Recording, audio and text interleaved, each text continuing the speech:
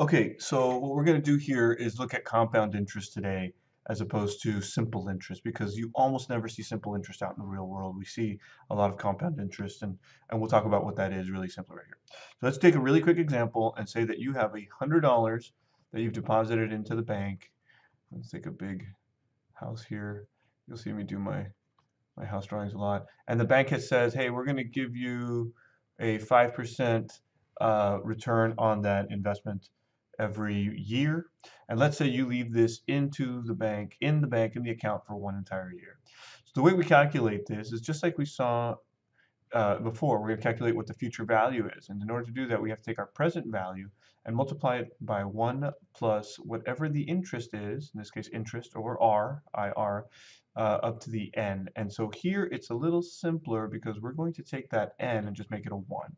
So here our future value, which we don't know what it is, we want to know how much money we have at the end of the year, is going to be the $100 times 1 plus 0.05. That 0.05 is this 5% here, right?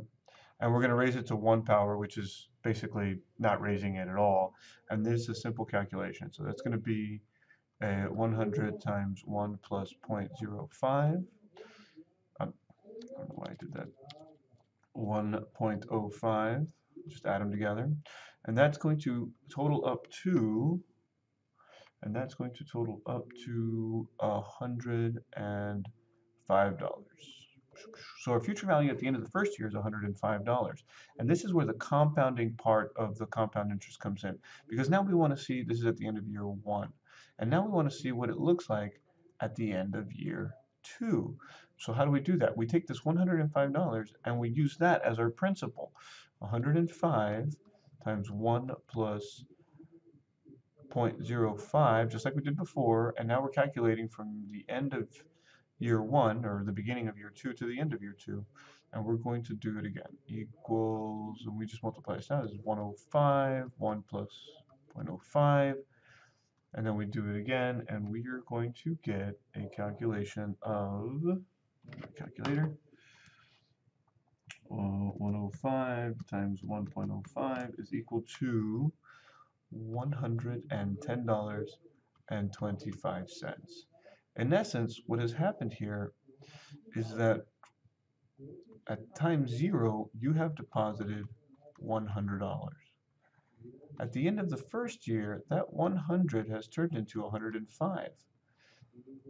In the second year, we're not calculating interest based off of this 100. We're calculating interest based on the fact that you have $105. So it's not a simple 105 again. You're not getting an additional $5. That's going to grow. And here it's growing by an additional 25 cents. So this grows into 5.25. As you keep growing, this balance becomes what we refer to as the principal. The principal. And the principal is nothing more than the amount on which the interest is being calculated over time. And that's a difference between simple interest and compound interest.